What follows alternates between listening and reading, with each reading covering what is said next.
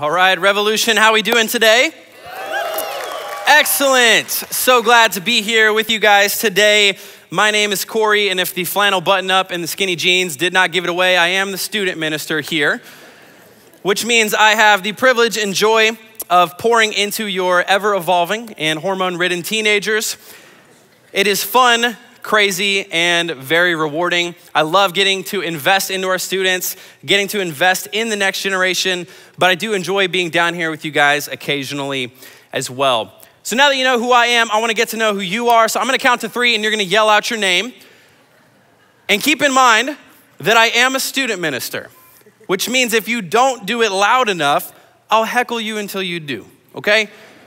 Just a part of the job description. Here we go. 1, 2, 3. Excellent, great to meet you, at least most of you. Let me pray for us as we get started. God, thank you for your word. Thank you for the hope and the encouragement and the joy that is found in it. God, I pray that you would bless your word, that you would use it to speak to our hearts, whether we are in a season of joy or a season of weariness. I pray that your word would be a source of satisfaction and a balm to our soul. We love you so much. It's in Jesus' name we pray, amen. So this past week, we finished up our Mobilize series, and next week we are starting a new series, which means today I really just get to speak whatever is on my heart, which is always an exciting thing for me. So what I wanna do is for today, I wanna look at Romans chapter 5. So if you have a Bible, you can look at Romans 5. If you got it on your phone, swipe there.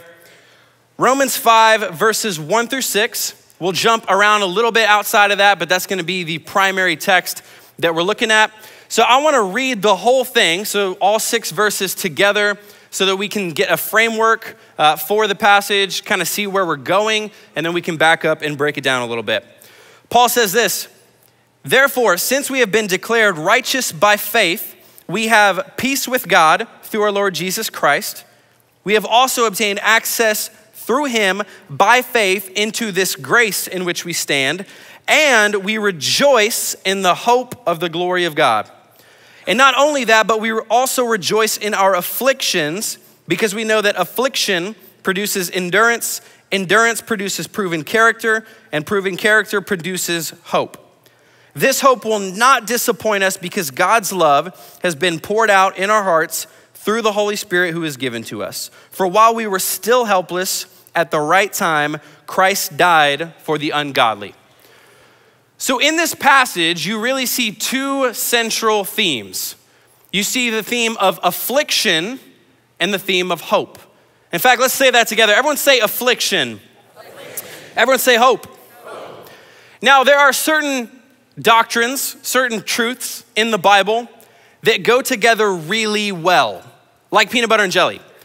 You got faith and works. Makes sense. Grace and truth, peanut butter and jelly. Then there are certain passages like this where it doesn't quite seem like they mix. Affliction and hope, at least on the surface, don't sound like a good combination, or at least a sensical combination. Fun fact about me, I really enjoy eating sandwiches. Anyone else in here just a fan of sandwiches or bread in general? Okay, all the hands went up, right? I always love it when people are like, hey, you should try to be gluten-free. And I'm like, hey, I like being happy, so no. I like sandwiches a lot. In fact, I could probably rank them for you. You know, you have the chains like Publix is at the top. You have the local places like R&M, Mary's Bread Basket. And then Subway is like way down here. You know, it's not even exactly on the chart. It's not really a sandwich, it's just trying to be. And so I love sandwiches. I could give you the rankings of all of them. I love bread in general. But here's the thing, when you go to local shops or different places, you know, even just around the country, you'll find that a lot of local shops have really weird sandwiches. They have to have at least one really weird sandwich, and some places just specialize in weird sandwiches. The thought of even going in and getting a normal sandwich is just off limits for them. So this week I was looking up some strange sandwiches, and I found a few that I feel like could edify the body of Christ. Check out this first one. This is a ham, cheese, mayonnaise, and Oreo sandwich. And this is odd. I don't know about you, but I have never had a moment in my life where I was eating a container of Oreos and I thought to myself, you know what this is missing? Ham. Look at this second sandwich. This is creativity at its finest. This is a hot dog, graham cracker, potato salad, syrup sandwich. So if you're pregnant, you get a pass. Baby, that sandwich looks so wonderful. That's so great. I'd love it if you made that for me sometime. Just not right now, I'm kind of full. If you're not pregnant, we have pastoral care available. There are helps, there are truths in scripture you can cling to amidst your struggle. The last one, this is my favorite, the corn pop cheese whiz sandwich. It's actually just a picture of my breakfast. So you look at these sandwiches and you go, that's gross. Well, why? Because the ingredients don't mix. You go, corn pops and cheese whiz, that's not supposed to go together. Ham and Oreos aren't supposed to go together. So when we read this passage and we see stuff like hope and affliction, a lot of us get that same feeling. We go, man, this just doesn't seem like it goes together. This doesn't seem like it mixes well. Those two ingredients don't seem to relate. Well, as we read through this and break this down, Paul is going to, in typical fashion, he's gonna flip this thing upside down. He's gonna give us a new lens with which to view these things. And in doing so, he's gonna show us that not only are these two themes central in Romans 5 and our lives, but they can actually be complementary. So let's look back at it, let's break this down a little bit. Verse 1, Paul's gonna start by laying a strong foundation for the rest of what he's gonna say. He starts by saying, therefore, since we have been declared righteous by faith. So Paul starts with this word therefore, which means he is alluding back to a previous thought, and he is potentially about to break off into a different thought or conclude a thought. So we have to ask ourselves, what is he looking back at? What is he alluding to? Well, sometimes in scripture, you may go back a verse, makes sense. You may go back, a paragraph or a passage and it starts to make sense. But I think in Paul's case here, he's actually going back to the beginning of the book of Romans. Because again, we're in chapter 5 right now. So this is, about a quarter of the way through what Paul is going to talk about. And throughout, if you study it, there are themes that play out in certain parts of the book. So if you look at chapters 1 through 4, you could really sum up those chapters with this phrase: justification by faith. Justification by faith. That's really the main point of what he's saying here. So if you read through the first 4 chapters, you see God's wrath. You see our unrighteousness in deserving that wrath. And then we see Christ set forth as our righteousness to appease God's wrath, which is what justifies us before a holy God. So he lays out justification, or us being declared righteous, and then he's gonna go on to explain the effects of that. He says, since we have been declared righteous by faith, we have peace with God through our Lord Jesus Christ. So the first effect of this justification is peace with God. The Bible tells us that at one point we were enemies with God, that we were hostile towards God. But because Christ has come, the wall of hostility has been knocked down. We are now reconciled to God. We can have peace with God through Christ. So that's the first effect.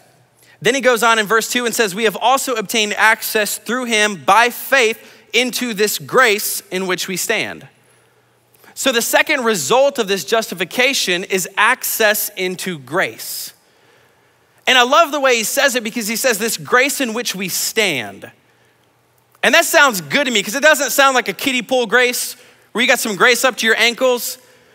This is a grace that you are at all times, wherever you go, standing in, firm in, surrounded by grace. You have accessed grace. Then the last thing he says is, and we rejoice in the hope of the glory of God.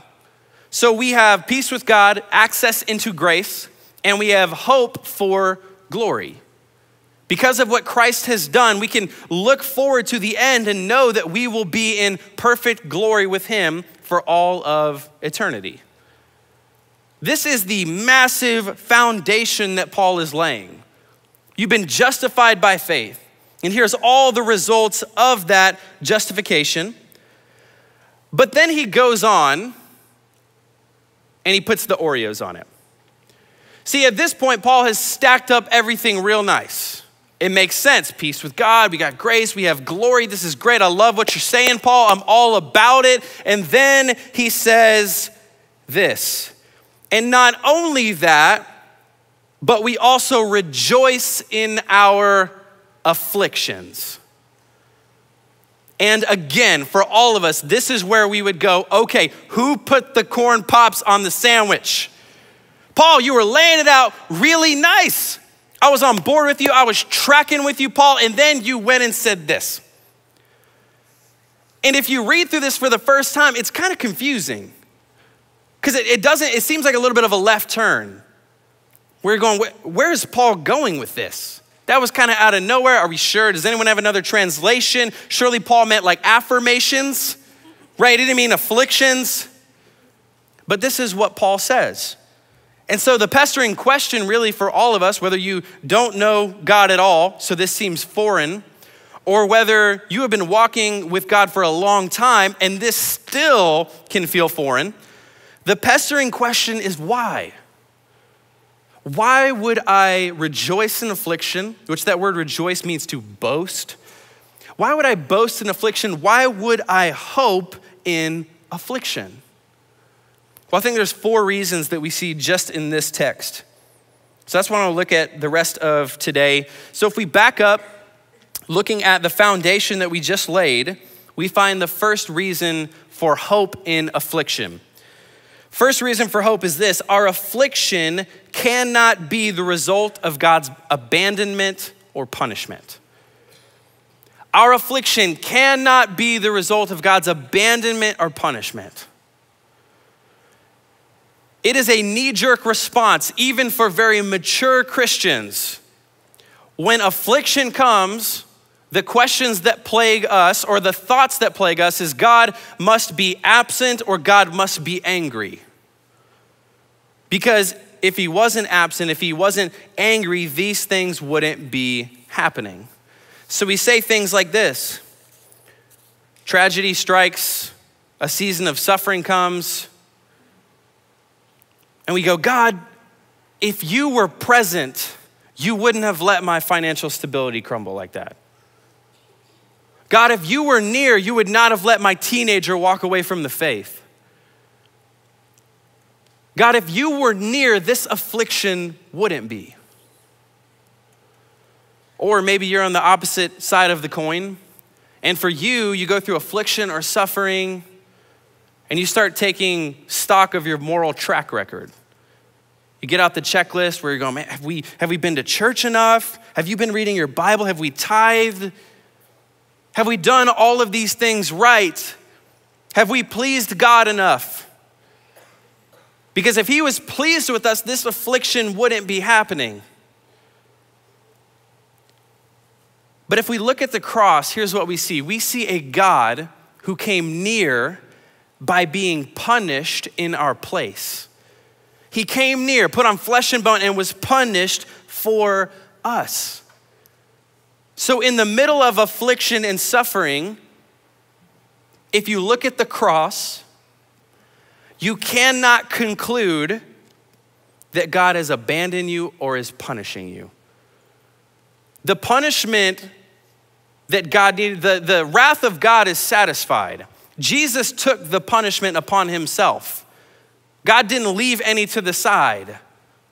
The punishment is on Christ, and God is near to us. It may feel like God's not near. It may feel like God is angry, but rest assured, when we look at the scripture, we cannot conclude that that is the case. Now, could the Father be disciplining us? Absolutely. Hebrews 12 talks about that. Could he be testing us? Sure, James talks about that. but it is not abandonment and it is not punishment. So really our first hope in affliction is in what affliction is not. And we have to lay that before we can go to what it is. Look at verses 3 and 4. And not only that, but we rejoice in our afflictions because we know that affliction produces endurance, endurance produces proven character, and proven character produces hope. See, what I have found to be true in my life and in many people's lives, pretty much all of us, is that we want the product without the process. And that's the case with our own lives too, with our holiness, with our Christ-likeness. We want the product without the process. This is what I would call instant pot sanctification. This instant pot thing seems to be getting popular right now because crock pots are no longer cool because that requires patience. So we get the instant pot. In fact, I'm engaged to be married in February, which is very exciting. Thank you. So me and my fiance went and registered, which was a lot of fun because she registered for all the really important stuff. And I, at one point, registered for a 6-foot-tall abominable snowman. And I was like, listen, babe, if someone gets this, I can't take it back because the fact that they paid $300 for this thing is just impressive. So we went out and registered. And in doing so, one of the things that we registered for was this Instant Pot, which, you know, I don't cook a whole lot. I like going to Panda Express. It's about as close as I get. And so I didn't really know what this thing was. So she was explaining it to me. She's like, oh, it can work as a crock pot or it can like pressure cook something real fast. So what I realized is that no one really buys the Instant Pot to use it as a crock pot. You buy it so that you can pull a chicken out of Mount Everest, covered in snow, dripping with icicles and be like, hey, we're gonna have dinner in 10 minutes. That's why you get the Instant Pot. It's quick and it's easy. And so for a lot of us, we want that for our lives. We want that for our sanctification. As God is changing us, we're like, God, can you just do the quick part of it? Can you make this quick and easy? Because I really don't want to go through all this. God, I want to be like Christ, but the whole, walking to the hill and the cross and all that, I don't know about that. And so we get impatient with this process. And this is something that we cannot settle for when it comes to our faith. Because if we want a true and genuine and tested and firm faith, we have to go through the process. And this is the process that Paul just laid out. Affliction leads to endurance, which leads to character, which leads to hope. So let's break that down a little bit. First part of the process is affliction leads to endurance. The definition of endurance is this: the power of enduring an unpleasant and difficult process or situation without giving way. I think the last part of that definition is the hardest part, because when we are going through affliction or suffering, it is very hard not to give way. It's very hard not to give into despair, like the writer of Ecclesiastes talks about. It's hard not to give into sin. It's hard just not to give up in general. And the reason for that is because by definition, this process, although leading to something good, is unpleasant and difficult. See, I enjoy going to the gym. I go to the gym about 4 times a year. I like exercise. I just don't want to actually go to the gym.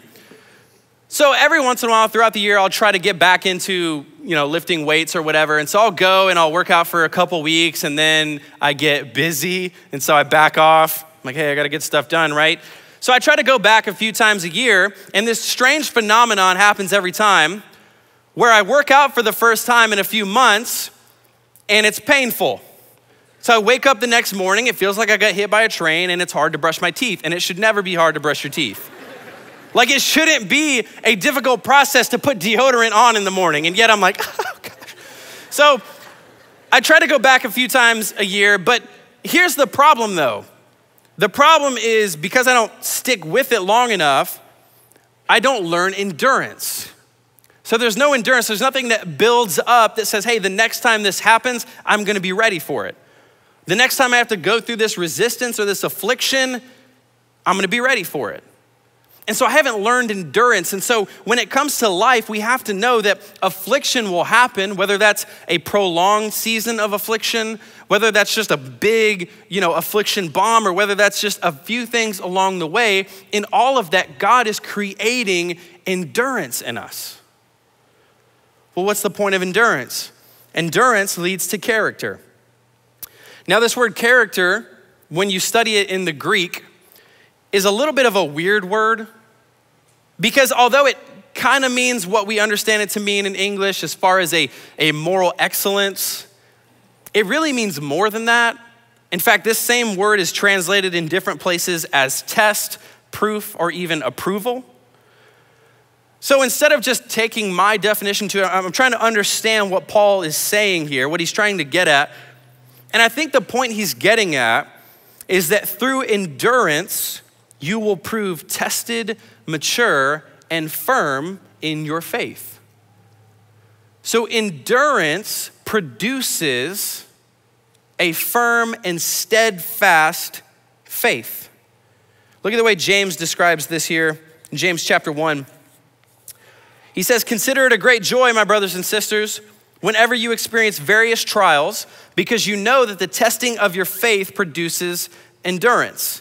And let endurance have its full effect so that you may be mature and complete, lacking nothing." So James sounds a lot like Paul. James also likes Cheese Whiz and Corn Pops together. Joy and trials. So if we put them together and try to understand this in a total sense, we could say this: let affliction have its full effect. Let the suffering have its full effect. Endure the process for the sake of the product. And in James's words, the product is that we will be mature, complete, and lacking nothing. And I want that. I would love to be mature, complete. I would love to lack nothing in life, to be completely satisfied in Christ, to be completely taken care of. Now, obviously, in our sin, we're always gonna wrestle through this. This process is never gonna end until glory. But as Paul says, he's taking us from glory to glory. So he is maturing us, he is completing us, he is helping us lack nothing. And then he goes on to the last part of the process, which is character leads to hope. So if you zoom out a bit, really what this is saying is affliction leads to hope. Affliction leads to hope. Well, based on what we just talked about and breaking this down, what's the hope? Well, our second source of hope in affliction is this: our affliction is producing maturity and security. Our affliction is maturing us. It is making us like Christ. It is securing us in his hands, reminding us that we cannot escape the grip of God. It is maturing us and securing us. It is making us like Christ. It is making us better. But in these verses, in this process, there's another source of hope too. The third source of hope is this: our affliction produces a greater trust in God's future grace. Because there's a sense, if you have been through affliction or a season of suffering or been disciplined in some form or fashion by God, there's a certain amount of trust that is gained and refined as a result of that. Where you can look back and say, you know what, God, I don't want to go through this again, but I saw you pull me through the first time. In fact, there's a song that we sing here. We sing it a lot in students. We sing it up here as well. It's a song called "Do It Again" by Elevation Worship. And this has been such a good song for me to cling to in the midst of my struggles. Because again, the song's doing what we just said. It's looking back on God's former faithfulness. And it's saying, look, I'm kind of in the middle of it again. I'm kind of in the middle of the process. I'm trying to endure. And so I look back, remembering what you've done, so that I can look forward in hope that you will do it again.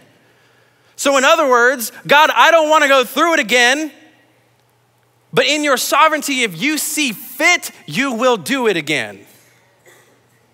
I don't want to go through it, God, but you are faithful. I can trust to a greater degree that your grace is ahead of me in wherever I land, in wherever I go. So there is a great, massive source of hope for us here and now. God has not abandoned us. He is not punishing us. He is securing us, maturing us, helping us trust in his grace. But there's also a great source of hope for then as well. I want to back up to verse 2. I kind of glazed over this a little bit at the beginning because I thought it was most fitting to do this at the end. But our last source of hope that we see in this verse is this: our affliction is pointing us to glory. See, Paul at the beginning, he says, and we rejoice in the hope of the glory of God. So we have a great hope for here and now, but we also have a great hope for then. This affliction is pointing us to glory. Paul in Romans 8 says it like this. He says, the sufferings of this present time are not even worth comparing with the glory that is going to be revealed to us. And if I'm honest, there are certain times where I read that passage and I go, God, are you sure? God, are you sure? Because this world can be pretty weighty. We don't even want to turn on the news anymore because we're afraid of what's going to pop up this time. There's so much weight going on. There's weight in our own lives, affliction, suffering. And so we look at this verse and we go, God, are you sure? Are you sure that the sufferings of this present time are not worth comparing? And here's what I think Paul's doing. I don't think Paul is minimizing the affliction. If anybody knew affliction, it was Paul. Go read through the book of Acts. This guy went through it. This process was grueling. It was tough for him. He knew affliction personally. He knew it well. So Paul is not minimizing the affliction. He's not your friend that you talk to about your problems and they're like, well, deal with it. Glory's coming. Paul's not minimizing affliction. You know what he's doing? He is maximizing the glory. He is stretching our view of the glory, saying, you don't even know what's coming. He is maximizing this glory. He says, listen, you're going through it. You're going through this process, this affliction, this suffering in your family, in your own life. And that's tough. But there is a glory that is coming where there will be no more affliction, no more pain, no more grief. We will dwell with God. Look at the way John describes it in the book of Revelation, getting a vision from God. He says, then I heard a loud voice from the throne. Look, God's dwelling is with humanity, and he will live with them. They will be his peoples, and God himself will be with them and will be their God. He will wipe away every tear from their eyes. Death will be no more. Grief, crying, and pain will be no more because the previous things have passed away. Then the one seated on the throne said, look, I am making everything new. There will be a day where we dwell with God face to face, and he will personally wipe away every tear from our eyes. And grief and death and these things will be no more. The process here and now will be complete, and we will enter a new and joyous process of discovering the eternal God for all of eternity. Glory is coming. We will be in eternity where Jesus will be our joy. It says that we won't even need a sun because Jesus will be our source of light. There is a glory that is coming. Paul is saying, look, I know your affliction is great. Christian, I know your affliction is great, but your hope is greater. Your hope is greater even then. So weary, burdened, affliction-ridden Christian, take heart. Jesus says he has overcome the world. The writer of Hebrews says it like this. He says, strengthen your tired hands and weakened knees, make straight paths for your feet. What's he saying? He's saying, look, I know you're tired. I know your hands hurt. I know you got that spiritual arthritis going on. I know your knees are weak. I know you want to buckle under the weight of life. Don't do it. Don't lose heart. Keep going. The path looks windy. The path looks scary. Make straight paths for your feet. Christian, do not lose heart. There is hope in the middle of our darkest and deepest afflictions. Now, at this point, there may be some people in here that go, how can I believe that? How can I trust that hope is gonna be true? How can I trust God here? Well, Paul writes these last couple verses with you in mind. He says, this hope, what we just talked about, this hope will not disappoint us because God's love has been poured out in our hearts through the Holy Spirit who is given to us. For while we were still helpless, at the right time, Christ died for the ungodly. There are many disappointing things in life. There are many things in life that can be a letdown. There are many things in life that can be painful. There are things that disappoint us. So you may be asking, how do I know this hope won't disappoint? Well, Paul tells us right here. He says, the love of God has assured it and proven it. Remember, this is post-Calvary. Christ has come, he is risen. So what Paul is saying is, look, this hope will not disappoint us. How do we know that? Because he already proved it on the cross. He says, if you're worried about disappointment, just look back at the cross. That's my reminder. That's my reminder that I will not disappoint you.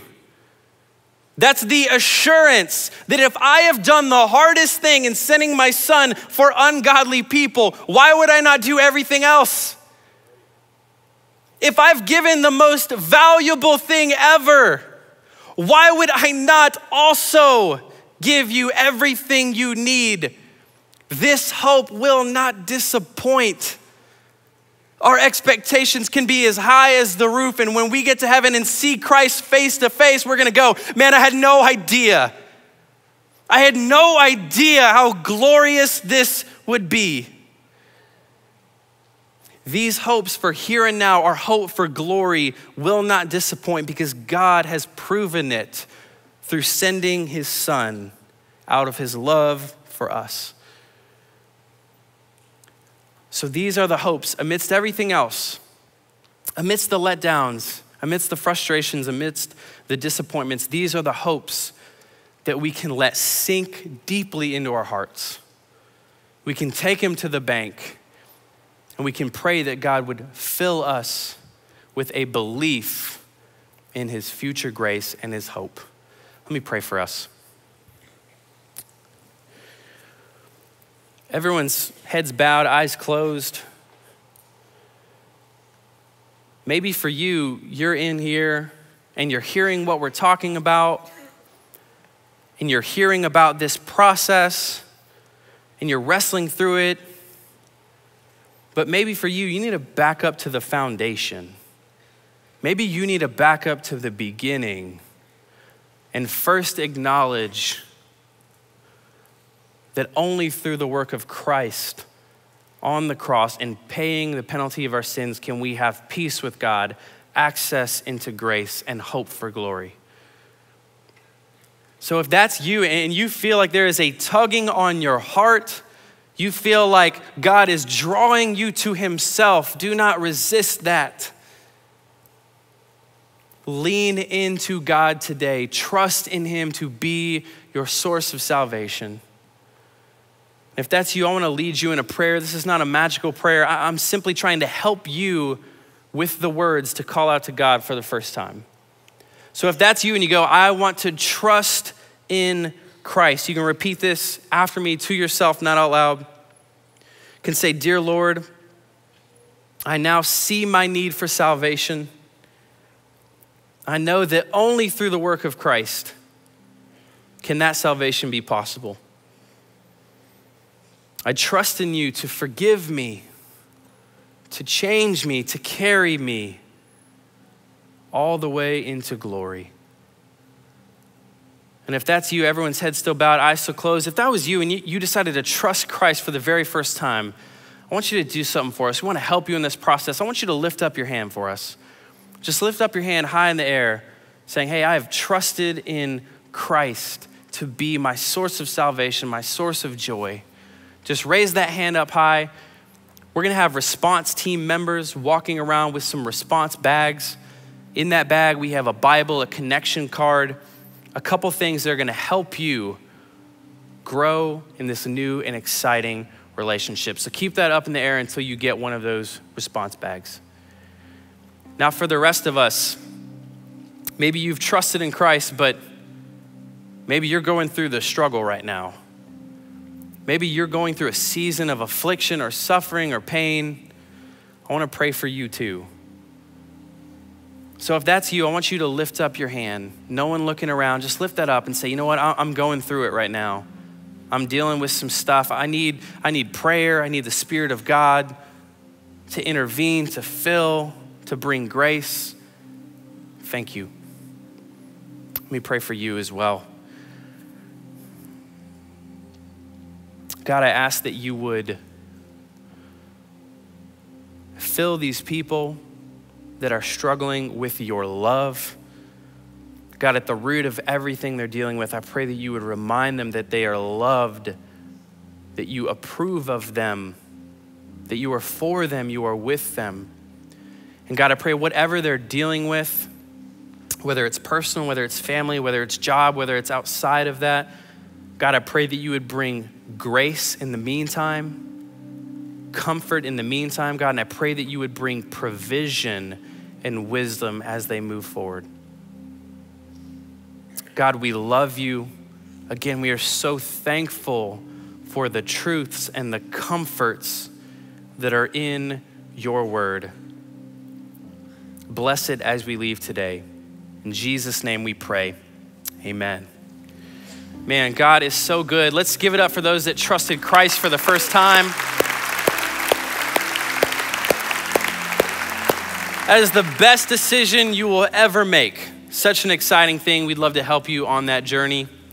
As we leave today, per usual, we will have response team members down here, men and women who would love to hear your story, to pray with you. I'll be down here as well if you need to talk, if you need prayer of any kind.